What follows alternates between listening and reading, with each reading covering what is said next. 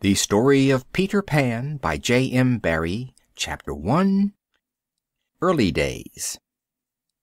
In one of the nicest nurseries in the world, there were beds for 3 young people called John Napoleon and Wendy Maria Angela and Michael, the children of Mr. and Mrs. Darling. The nursery was wide and airy, with a large window and a bright fire with a huge fire-guard round it, and a big clock, and prettily colored nursery rhyme pictures over the walls. It was in many ways a most interesting household. For one thing, although there was a pretty little parlour-maid called Liza, the children were bathed and dressed by a big dog called Nana, whose kennel was kept in the nursery. On the evening on which our story begins, Nana was dozing peacefully by the fireside, with her head between her paws.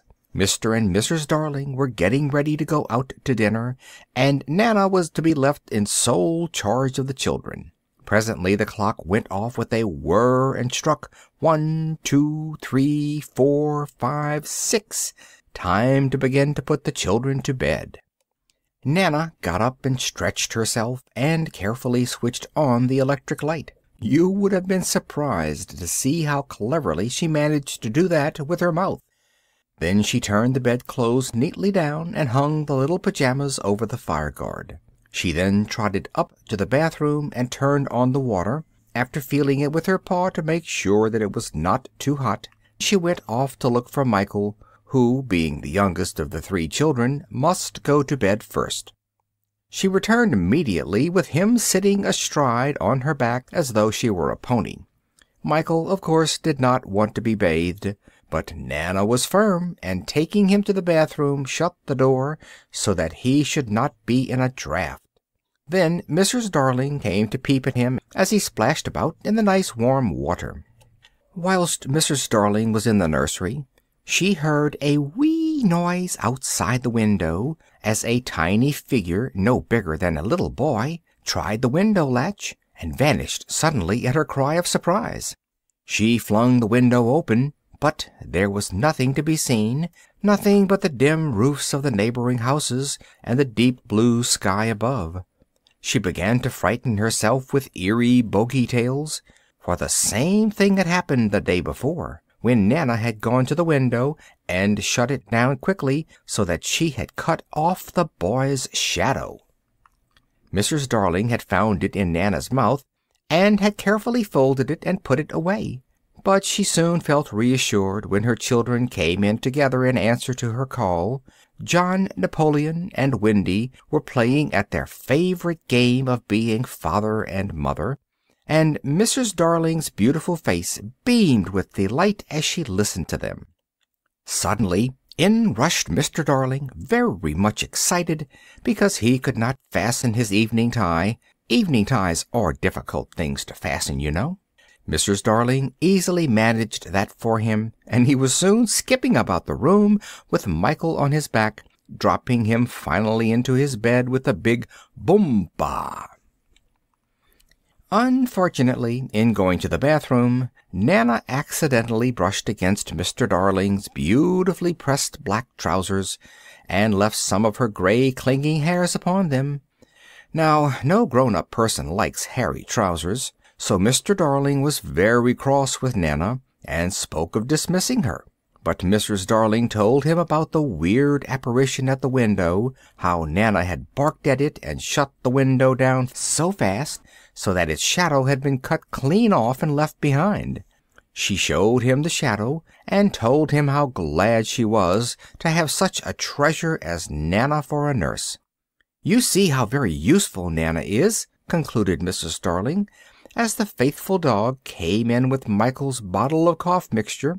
But Michael was naughty and would not take it. There was a fine fuss over it, when Wendy, being a clever little girl, hit on a brilliant idea.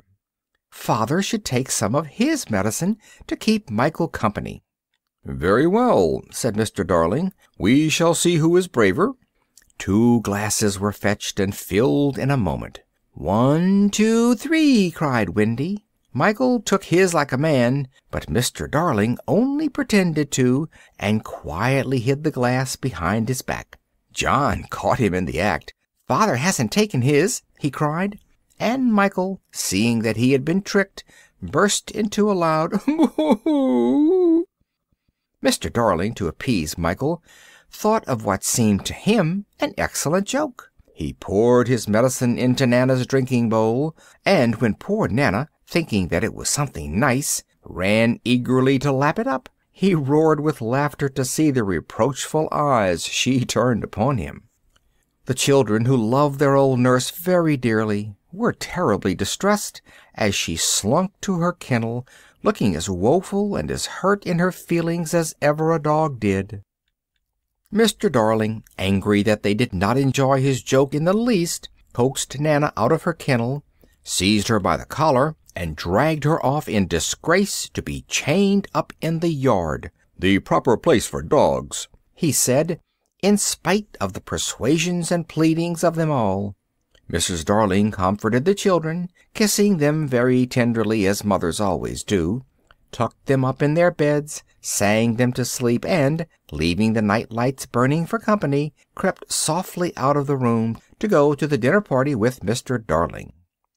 Everything in the big nursery was now still and quiet. Suddenly the night lights flickered, waned, and went out one by one, and there darted into the room a tiny ball of fire, which flitted uneasily about and finally vanished into a jug. Then the same slender, graceful figure that had so startled Mrs. Darling leapt from the darkness outside the window. There was just one click, the window was open, and the little creature stepped cautiously in. He seemed to be looking for something, and you will easily guess that what he was looking for was his shadow. "Tink, where are you?" he whispered, and as then the light shone on the jug, he went on, "Tink, do you know where they have put it?" Now this little ball of light was really a fairy girl who knew everything worth knowing. Most fairies do. All you could see of her was the little flame, but you could hear her distinctly. She made a tinkling noise like a little silver bell, and that was why she was called Tinker Bell. Tinker Bell at last rested a few moments on the second drawer of the nursery dresser.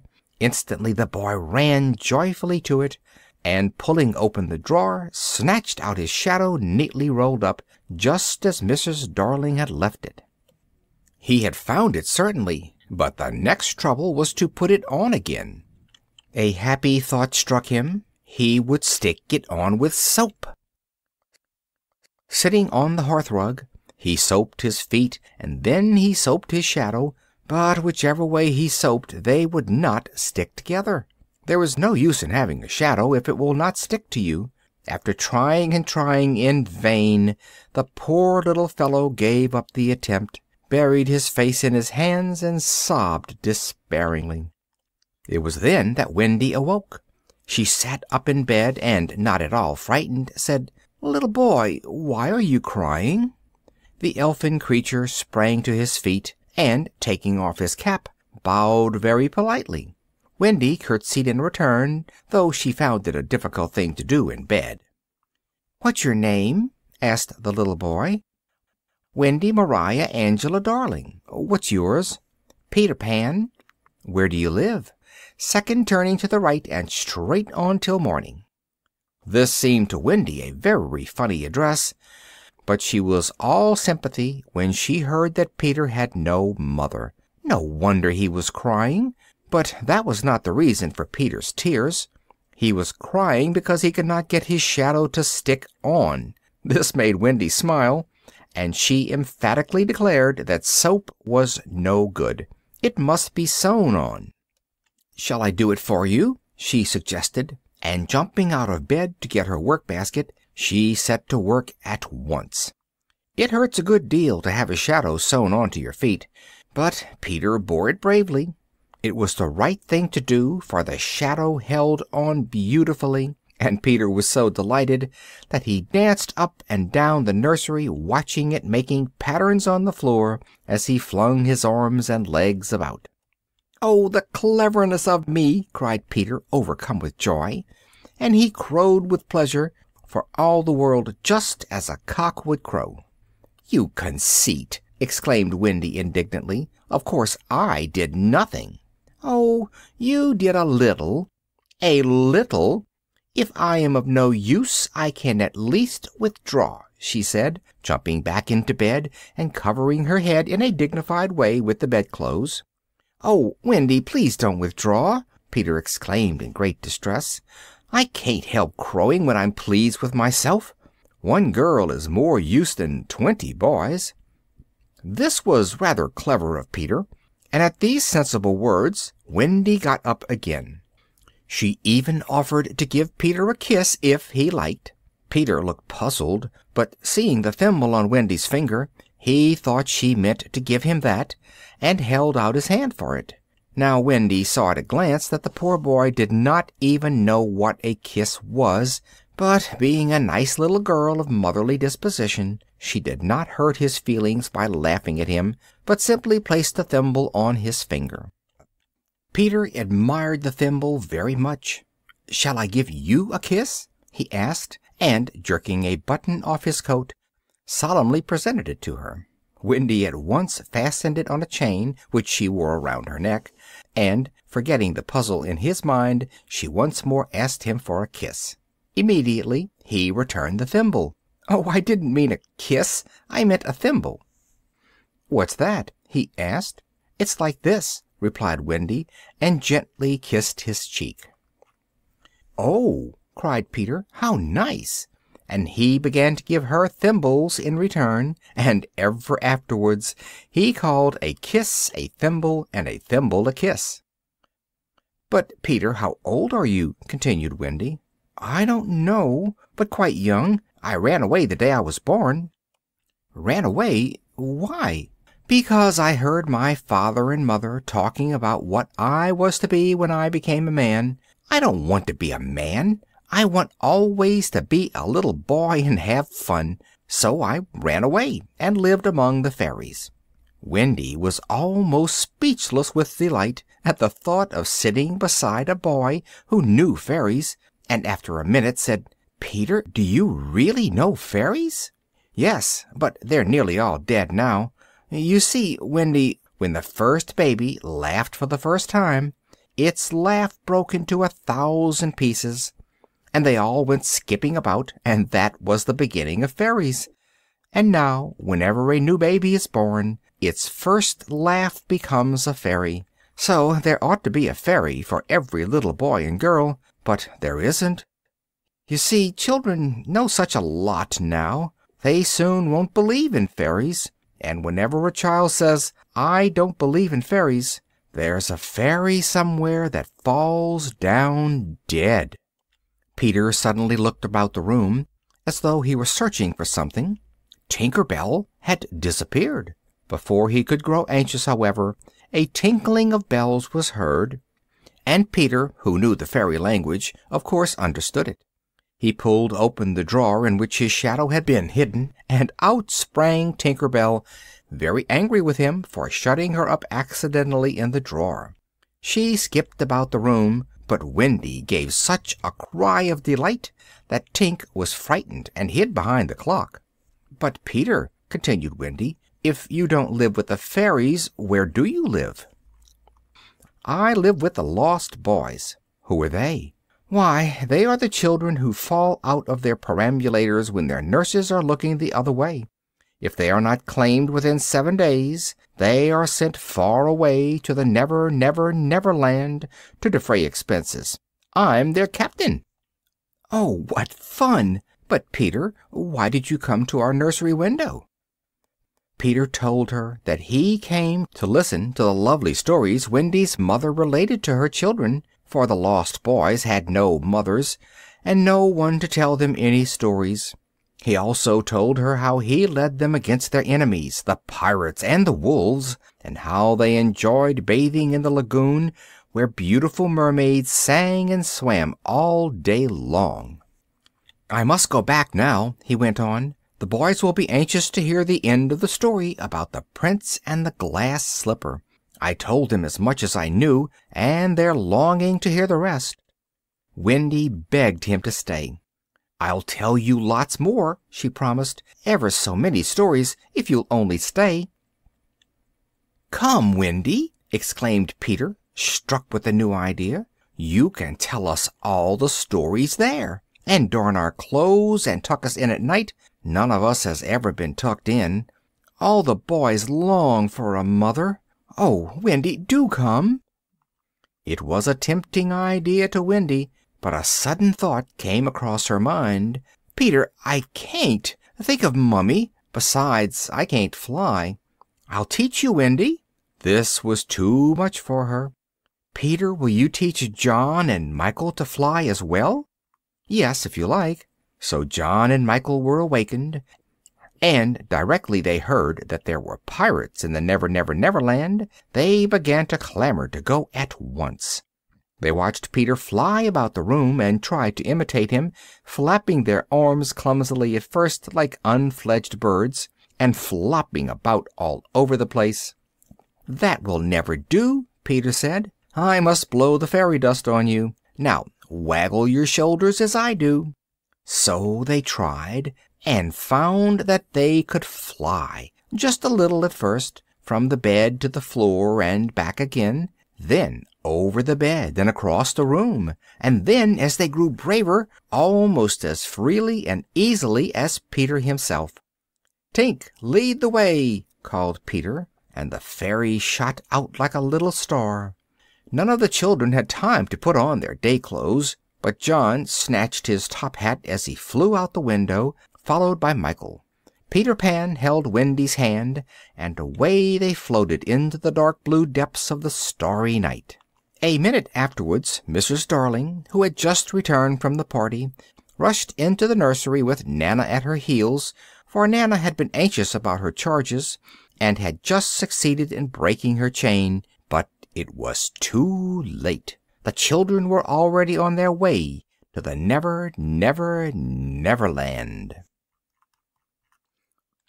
Chapter 2. The Never Never Never Land. Far away in the Never Never Never Land, the lost boys lived in the depths of the forest, on the banks of a lake now covered with ice.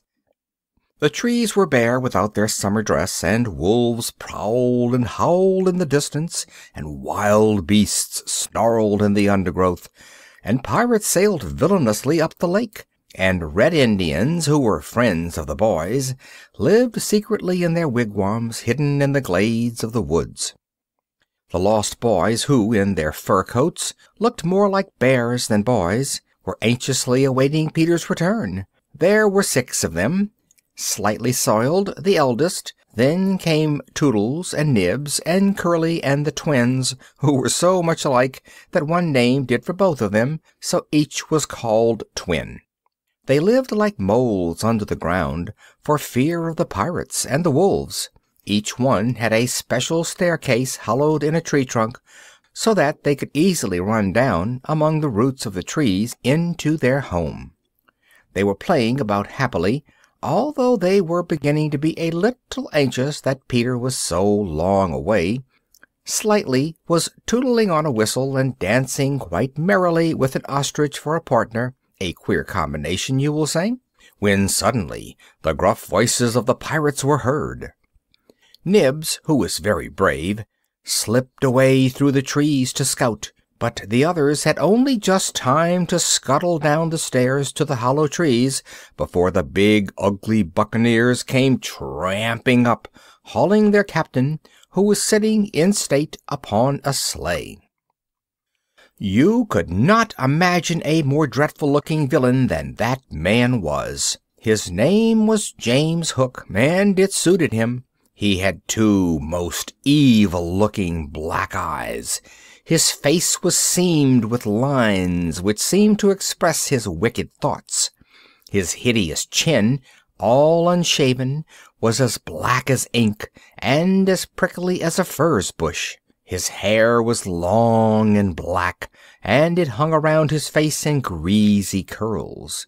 He was singing a horrible song about himself, keeping time by swinging in the air the gruesome stump of his right arm, on which a double iron-pronged hook was fixed instead of a hand, hence his name. That man was the most wicked pirate who ever lived. He simply wallowed in wickedness. Even his own crew dreaded him, and they were as bad as could be. So no wonder the Lost Boys darted like rabbits to their cave. Now Captain Hook most of all wanted to find Peter Pan, for it was Peter who, a long time before, in an encounter between the pirates and the Lost Boys, had cut off his right arm and flung it to a passing crocodile. The crocodile had liked the taste of it so much that ever since he had wandered from land to land and from sea to sea, licking his lips for the rest of the captain. The captain had naturally some reason for hating Peter, for he had a dreadful time in eluding the pursuit of the voracious crocodile, but still the beast dogged his footsteps and followed him on and on and on by land and sea wherever he went. The captain only got a start when the crocodile was asleep, and with that and a swift ship he had managed so far to escape. It was an awful life. Fortunately for Hook, the crocodile had once, in an ill-advised moment, swallowed an alarm clock, one of those patent 99 years clocks, warranted to go anytime, anywhere, and anyhow. Go it did, and it ticked so loudly that the captain could always hear it coming, and it was a signal for him to bolt. Hook sat down on one of the enormous forest mushrooms. In the Never Never Never Land, mushrooms grow to a gigantic size, to deliberate about his mode of revenge. He was in the middle of a torrent of braggings and boastings when he felt his seat getting not only warm, but much too warm. And a little wonder in that, for when he furiously leapt up, he found that he had really been sitting on a chimney of the underground home which Peter had cleverly disguised. He realized at once that the Lost Boys must be living in safety down below. Very soon he had a wicked, treacherous plan settled. He determined to cook a huge, rich cake with beautiful green icing and a poisoned inside. He was sure that the Lost Boys, who had no mother to look after them, would eat it greedily and die with awful pains inside. Smee, as the captain's wily lieutenant was called, was overjoyed at this plan and chuckled loudly. "Shake hands on it," said Hook, but Smee did not want to and begged to be excused. "Paw, Smee, paw," said the captain in an awful voice. So Smee had to take the horrid Hook in his hand, and they both danced around while Hook sang with diabolical grimaces. Yo ho, when I say paw, by fear they're overtook. Naught's left upon your bones when you have shaken hands with Hook. Just as he was gloating over his pleasant scheme, a queer sound was heard, like a corncrake coming nearer and nearer through a barley field. Tick-tock, tick-tock, tick-tock. "The crocodile! The crocodile!" the pirate captain yelled, and in a moment was flying for his life. The pirates had scarcely disappeared in the depths of the forest when the Indians crept silently up in pursuit of them. Tiger Lily, their chieftainess, was at their head, now running swiftly under the trees, now listening with her ear to the ground, to know where her enemies had gone, for, like Tinker Bell and Wendy, she loved Peter Pan, and his enemies were her enemies. The Redskins slid along, following the pirates with steps as quiet as those of a beetle crawling through the grass. They soon passed far out of sight, and then, one by one, the Lost Boys peeped from their tree trunks, and, seeing that all was quiet, came out again to their playground in the woods. But their safety did not last for long. A fierce barking of wolves was heard, and Nibs, who had gone off by himself, rushed quite out of breath into the midst of the boys, closely pursued by a pack of lean and hungry wolves, with glittering fiery eyes. What were the lost boys to do in this terrible plight, when their leader was far away? Fortunately, one of them remembered Peter's plan. Whenever he was attacked by wild beasts, Peter used to run at them backwards, jumping along the ground, squinting at them through his legs. The lost boys did this all together, and really it was so astonishing that the wolves fled with terrified howls to the thickets where they lived. Note, this is a good way of scaring away mad bulls and wild animals, but it is always safer to practice on cows or in the zoo first. Then Nibs told the boys how he had seen the loveliest white bird you could imagine. "It was flying this way," he said. "It looked so wearied, and as it flew, it moaned, 'Poor Wendy.'" "Are you sure it was a bird?" they asked. Nibs was quite sure, and almost at once they saw Wendy flying through the trees in her white nightgown. Tinker Bell was by her side, darting at her and telling the boys that Peter wanted her shot, for Tinker was rather a bad little fairy sometimes. She said this because she was jealous of Wendy, since Peter and Wendy had kissed each other. Instantly Toodles seized his bow and arrow and shot at the bird, as he thought, and she fell fainting to the ground. At once the boys saw that she was no bird, but a little girl, and perhaps the very mother whom Peter had promised to bring them. They were very frightened, and soon were sure that they had done a dreadful thing, for Peter came flying down with John and Michael, and immediately inquired after Wendy. "She flew this way. Haven't you seen her?" he asked. "Yes," said Toodles, and pointed to her as she lay motionless on the ground. Peter bent over her and took the arrow, and in his anger would have killed Toodles with it if Wendy had not stayed him by feebly moving her hand. Then they were all glad, for Wendy was not dead, as they had thought, but only stunned. The arrow had fortunately struck the button which Peter had given her in mistake for a kiss. Soon she was quite well again, but so faint and tired after her long flight through the air. The boys did not know what to do. They did not like to carry her down into the cave, as it might not be sufficiently respectful, so they planned to build a house over her, only they did not know what kind of house to build. Then Wendy sang, in her half-sleep, the kind of house she wanted. "I wish I had a darling house, the littlest ever seen, with funny little red walls and roof of mossy green." And the boys fetched logs out of the forest, and a grate and a rug from the underground cave, and built a beautiful home for her out of wood and tarpaulin and make-believe. They made a chimney out of John's tall hat, which he had been Londony enough to bring with him, and they made a splendid knocker out of the sole of one of Toodles's boots. When it was finished, it was built round Wendy as she lay on the ground. Peter knocked solemnly at the door, and Wendy opened it and came out, very pleased and happy.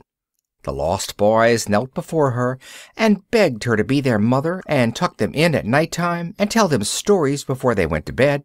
She said that she was not quite sure if she could, but she would do her best, if only Peter would be father, and that now, if they liked to come in, she would tell them the story of Cinderella. In they bundled, one after the other, to listen to the tale, and they were so big, and the house was so small, that they must have been packed like sardines inside, but a sort of cozy feeling like that was, I expect, just what they wanted, and they were very happy.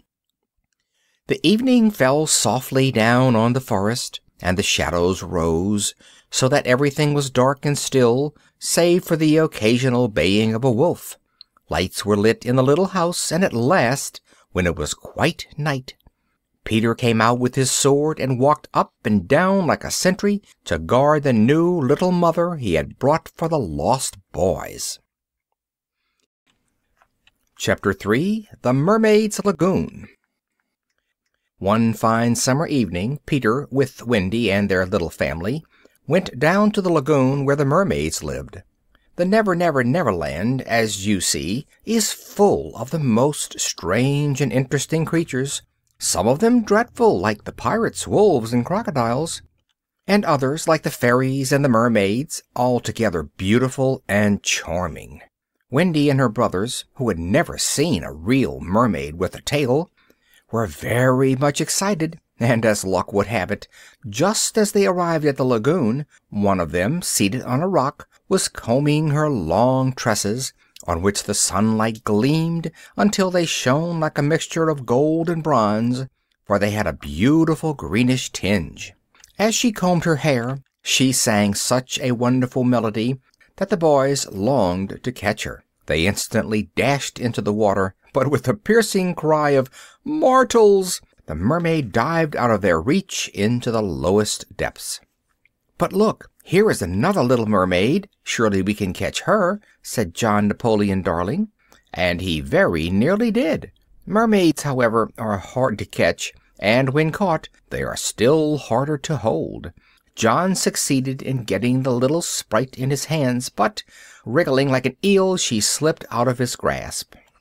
Breathless with excitement, the whole band of children clambered onto the rocks, when all at once a cry went up, "The pirates!" Sure enough, a boat was approaching, and in it were seated the two pirate lieutenants, Smee and Starkey. The boys were already swimming to the shore as fast as they could, when, to his horror, Peter recognized Tiger Lily sitting in the stern, tightly bound with ropes. In a flash he guessed what was their intention. The wretches meant to leave her, all bound as she was, upon the rock, until the tide came up and drowned her. Determined to save her, Peter thought of a clever trick. Imitating the wicked captain's voice, he called out, "Cut her bonds and let her go." The effect was marvelous. The astonished buccaneers, fearing to disobey their captain, instantly released Tiger Lily, who leapt into the water and swam towards the boys. The pirates had turned and were rowing back, when they saw Hook swimming towards them, and learnt from him how they had been duped. Horribly enraged, he chased them out of the boat, leaving them to swim back to the ship as best they might, while he himself set about recapturing Tiger Lily. But the pirates once safely out of the way, Peter and his friends went back to the rock to attack the captain, who was now single-handed. A fierce fight ensued, Hook using his iron prong to some purpose on poor Peter, while the boys, seizing Hook's boat, rowed off with Tiger Lily in it. At last, finding himself outdone, the captain gave up the fight, and in all haste swam back to his ship. Peter, left alone on the rock with Wendy, found her so exhausted that she could neither swim nor fly any farther. With difficulty he managed to help her to a firm footing, but the tide was rising, and they were both in great danger. As he watched the water silently creeping nearer, Peter almost despaired. But all at once a large kite came flying slowly over the lagoon. In a second Peter had seized its tail, and, binding it tightly around Wendy, he sent her sailing away in safety, bravely calling, "Goodbye, Wendy," until she was out of sight. Then, indeed, as the tide rose steadily, Peter was in great peril. The water reached his feet, and he was beginning to think it would be a tremendous adventure to die, when who should come sailing by but a great sea-bird on its nest, which had been blown off the cliffs by the rising storm. "Hurrah!" cried Peter, "there's a lovely boat for me!" And chasing the bird off, in he stepped, curled himself round, and spreading out his coat to the wind, sailed swiftly and merrily after Wendy. Chapter 4. The Underground Home. The days passed merrily in the underground home, where Wendy was the sweetest little mother, and Peter the bravest father you could ever have found anywhere. The cave was large and roomy, and the rocks out of which it was hollowed were of a deep brown color. There was a fine large fireplace, and overhead, near the ceiling, were hung baskets and fishing tackle and all sorts of things likely to be useful to cave dwellers. Wendy had not been long there before she had improved the home and made it as comfortable as her own nursery. It is wonderful what clever girls can do, even with the poorest materials. There was now a huge bed for all the boys, and a basket for Michael, because he was the littlest, and because a cradle is such a homely thing to have about the house. And in a corner of the room, hidden behind a tiny crimson curtain, there was a wee little room for Tinker Bell, daintily furnished to suit the tastes of a girl fairy. There were stools made of mushrooms for the boys, and 2 comfortable chairs made of pumpkins, where Peter and Wendy could sit in state, as was fitting the father and mother of the little family. One Saturday night, Wendy and the boys were all downstairs together, waiting for Peter to come back from a hunting expedition. Outside, the faithful Tiger Lily and her Red Indian band were keeping guard against the pirates. Presently, the crackling of branches indicated Peter's approach through the underwood. Tiger Lily sprang up to meet him, and the lost boys ran to the tree trunk stairways to welcome him on his return. He was the best of fathers, and never forgot to be a little boy, for he had filled his pockets with fruit for the boys who had been good, and he let them rummage through and through his coat like rats in a corn sack. Then he turned towards Wendy, who was very busy mending the children's socks by the fireside. She looked very charming in her pretty brown frock, the color of autumn leaves, with scarlet berries in her hair, and she made Peter very happy as they exchanged thimbles and talked over the boys and their doings as if they had really been their father and mother. When the children clamored for a dance, Peter even said that he was too old for such a game, and that his old bones would simply rattle, and Wendy also thought that the mother of such an armful could not go skipping about with her children. So Peter sang "Sally in Our Alley," which song Wendy thought no one else in all the world could sing so sweetly as the darling of her heart, while the others danced pillow dances and bolster dances, and turned somersaults on the beds, and did all the other jolly and lively things that everyone wants to do just about bedtime, when one ought to be thinking of going to sleep. At last they quietened down for Wendy to tell them just one more story before they were tucked in for the night. They clustered eagerly round, interrupting every sentence, as children always do, even the best of them, while Wendy told her story. And the story somehow seemed familiar to John and Michael and Peter, for it was the tale of Mr. and Mrs. Darling, poor dears, who had lost their children one winter night, and how sad they were about it, how lonely they felt, and how the nursery window would always be kept open, ready for the children, if ever they should come flying home again. When she had finished, Peter stood up sadly. "No, Wendy," he said, "I thought so once, but you cannot be sure that the window will be kept open. When I went back to my mother, the window was barred, and there was another little boy sleeping in my cradle." At that thought, Wendy started up with a look of horror in her face. "Perhaps by this time mother may be in half mourning," she exclaimed, and John and Michael felt they dared not stay another moment in the Never Never Never Land. What would they do if they were too late in coming back, and found other children in their beds, other children being bathed and dressed by Nana? They must go home at once. The boys crowded round Wendy, imploring her not to leave them, but she was firm. Not only would she return with John and Michael, but she would take all the boys with her, for her mother to adopt. The boys, as soon as they heard themselves invited to come too, were as happy as larks, for now each of them would have a true mother in Mrs. Darling, and would live in a house like other boys. In a moment they were packing their baby clothes and were ready to start on the journey. Peter alone refused.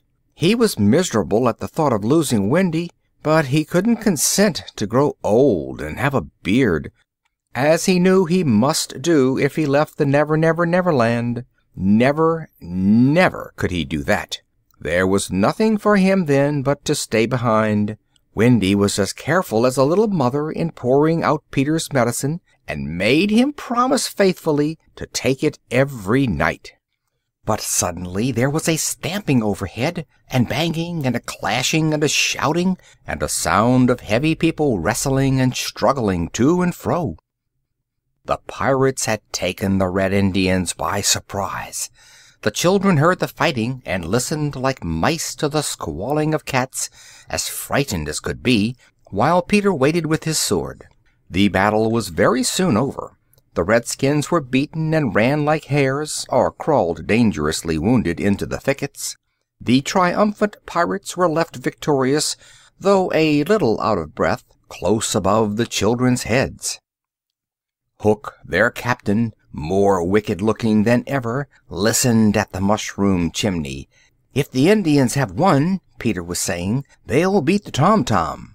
"Aha!" thought Hook, and he picked up a tom-tom that one of the flying Indians had left behind, and sounded it loudly. Rub-a-dub, rub-a-dub-a-dub-dub-dub. "Hooray!" shouted the children down below. "An Indian victory!" "All will be safe," said Peter. "You may go now. Tink will show you the way." And bidding a hurried goodbye to Peter, away they all went up the stairways in the tree trunks, out into the forest. The pirates were ready for them. As each child came above the ground, he was seized by one of these swarthy ruffians who stood waiting. One by one, and silently, they were captured and flung into boats and transported to the pirate ship, which had anchored in the lake close by. Everything had been done so quietly that Peter was quite unaware of his friend's sad fate. He only knew that he was all alone, that Wendy had left him, and that she and Michael and John and all the lost boys who had been his companions were on their way from the Never Never Never Land to the country of the ordinary people who wear tall hats and tailcoats as soon as they are old enough, and grow up one after the other. Poor Peter threw himself on his bed and sobbed himself to sleep. Hook was still lurking about, for one thing that annoyed him most was that Peter had not left the cave with the rest, and was as yet safe. But in his wicked heart a wicked scheme had already risen by which he hoped to kill his enemy. He had carefully listened to Wendy's last words. "Be sure and take your medicine, Peter." Here was the captain's last chance. Creeping down to the door of the cave, he stretched his long arm round the ledge just inside, and poured a few drops of deadly poison into the glass, and with a grin of triumph on his ugly face, he threw his cloak over his shoulder and stole away. Tap, tap, tap. Somebody was knocking at the door. "Who's there?" asked Peter sleepily. Tap, tap, tap. He got up and opened the door. Tinker Bell, tinkling excitedly, flew into the room. "The pirates have captured them," she tinkled. "The pirates have captured them." As Peter excitedly snatched up his sword and sharpened it very sharply on the grindstone, he perceived Tinker Bell in his glass of medicine. He soon learnt the reason, when his little fairy told him, in a weak voice, that it was poisoned, and that she had drunk the poison as the only way to save his life. It was indeed an act of self-sacrifice, for too well did Tink know how much Peter loved Wendy, and that no warning of hers would prevent him from keeping his promise. Poor Tinker Bell was dying, and die she would have done were it not that Peter, in a frenzy of grief and with tears in his eyes, made this passionate appeal to all children. Do you believe in fairies? If you do, clap your hands, and that will save poor Tinker Bell." As his cry rang round the world, there came an echo of sound, as of millions of little hands clapping, as if all the children throughout the world knew suddenly that of course they believed in fairies. The result was magical. Tinker Bell was saved. Her light, which had been getting fainter and fainter, grew brighter and brighter again. The merry sound of tinkling, her way of speaking to Peter, which had almost become inaudible, now grew stronger and stronger. She was once more the bright little fairy that escorted Peter to the darling nursery, and again, under her guidance, Peter set forth to rescue the boys and Wendy. Chapter 5. The Pirate Ship. The pirate ship was a terribly evil-looking craft, with its painted sails, its heavy tarred cordage, and its flag with the skull and crossbones upon it, flapping grimly at the stern. The poor children were at once driven into the dark and dirty hold, while Hook walked the deck, rubbing his hands and chuckling to himself to think that at last he had them in his power. "Are all the prisoners chained so that they can't fly away?" he asked Smee, who was very busy at his sewing machine. "Aye, aye, Captain," answered Smee. "Then hoist them up," shouted the captain.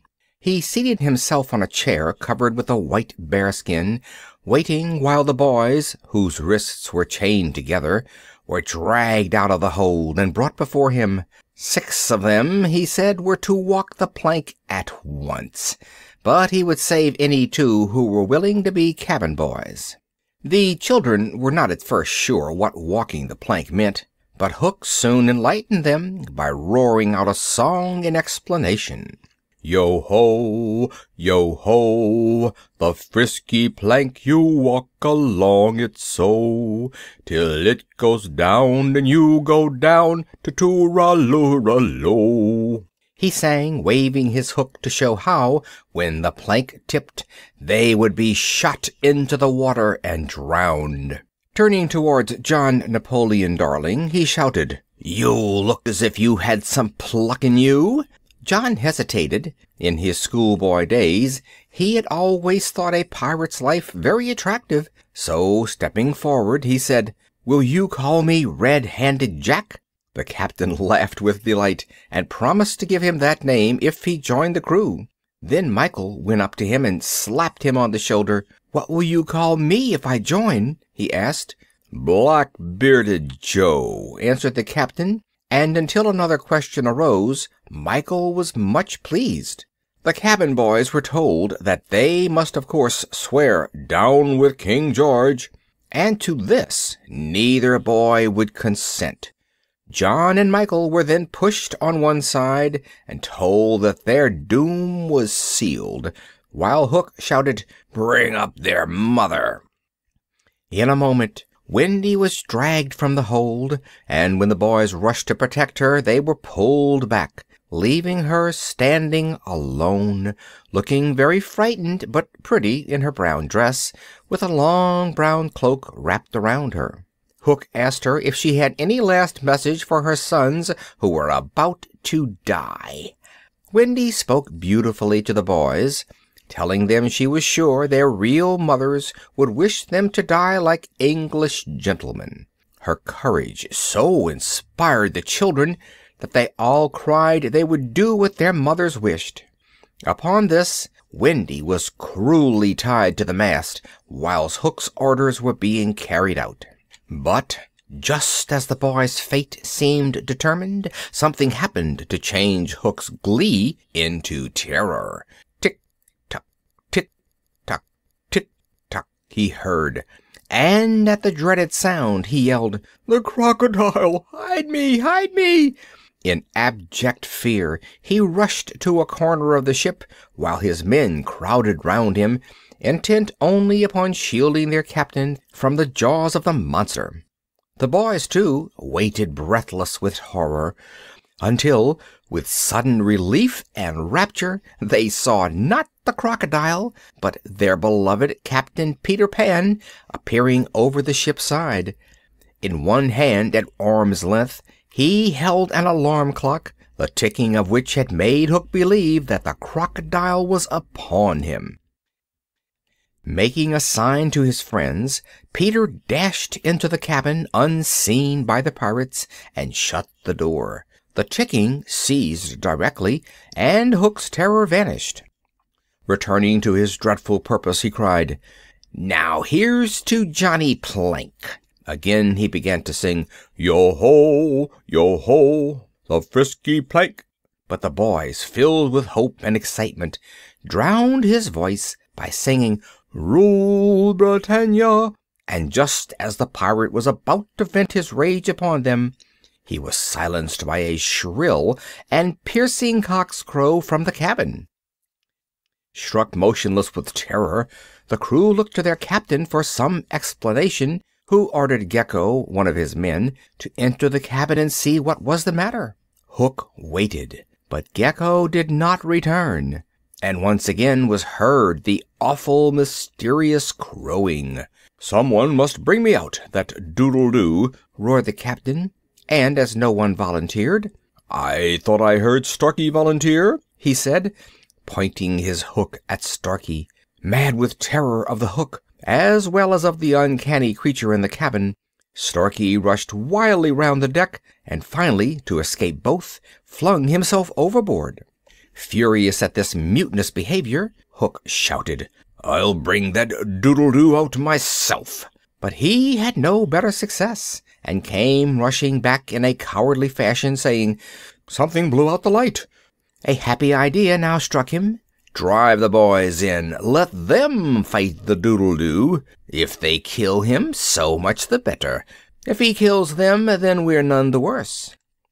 This, of course, was just what the children wanted, but concealing their delight, they allowed themselves to be driven into the cabin. In the meantime, all the pirates huddled together, hiding their faces. Sailors, you know, are very superstitious, and they all thought the ship was bewitched. So terrified were they that no one saw Peter steal out, followed by the boys, who crept silently up the ladder to the higher deck. No one saw Peter cut the ropes which bound Wendy, and take her place at the mast, and cover his face with the brown cloak she had left, while Wendy joined the boys. "It's the girl!" cried Hook. "There's never luck on a pirate ship with a woman aboard. Let's throw her over." All the men knew that their captain was right, and one of the pirates started up and shook his fist at the brown-robed figure at the mast. "There's nothing can save you now, missy," he cried. "There is one," came a ringing voice, and the brown cloak was flung aside, and there stood Peter Pan. "Down, boys, and at 'em!" he shouted, and with a rush the boys, armed with weapons which Peter had found and given them in the cabin, swarmed down upon the lower deck. The pirates believed that all the boys had been slain by the mysterious doodle-doo, and were panic-stricken as they saw them with swords and daggers. Some of the crew rushed to the bulwarks and leapt overboard. Others with their knives fell upon the boys, while Hook backed into the cabin fighting for his life. "Put up your knives, boys. That man is mine," cried Peter, pointing to Hook. The boys turned their attention to the remaining members of the pirate crew, who were one by one forced into the sea, while the two mortal enemies appeared at the cabin door, closed in deadly combat. Each was determined to kill the other. Step by step, Hook was driven back to the side of the ship. He felt himself weakening. In despair he cried out, "'Tis some fiend fighting me. Who are you, Pan?" "I'm Youth," cried Peter. "I'm a little bird that has broken out of the egg. I'm Youth. I'm Joy." With that he wrenched Hook's sword from him and pushed him into the sea, right into the jaws of the waiting crocodile, who caught him at last. The boys burst into ringing cheers as they and Wendy crowded round their hero, who stood like a conquering Napoleon while the pirate flag was lowered. The fate of the pirates. All the pirates save two, Smee and Starkey, jumped into the sea and were drowned. Smee, the Irish pirate, who was not so wicked as the rest of the crew, managed to swim ashore and subsequently became a reformed character and a brave sailor in His Majesty's fleet. Starkey, who had never shed blood, but had been guilty of many cruel deeds, was captured by the Redskins and led a miserable life, for Great Big Little White Panther, the Indian chief, compelled him to act as nurse to the papooses of the tribe, a sad come-down for a pirate. Chapter 6. Home, Sweet Home. But at home, in the Darling household, all this time there was deep sorrow. Mr. Darling, as a punishment to himself for taking their guardian Nana away, had vowed that he would live in the kennel till the children's return.